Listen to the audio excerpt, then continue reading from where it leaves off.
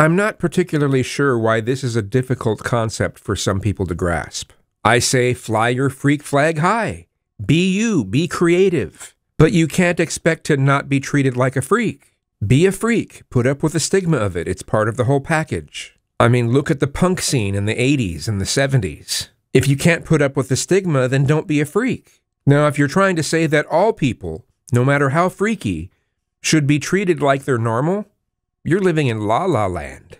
That's simply not how it works.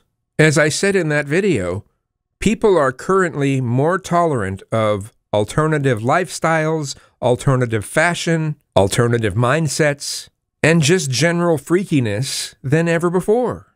If society wasn't tolerant, freaky people would be getting harassed constantly, even killed.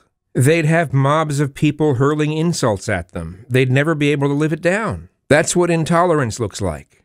People simply cringing at you or staring at you or asking why you're such a freak shouldn't faze you at all. Again, it's part of the whole package. If you can't put up with the stigma, then don't be a freak.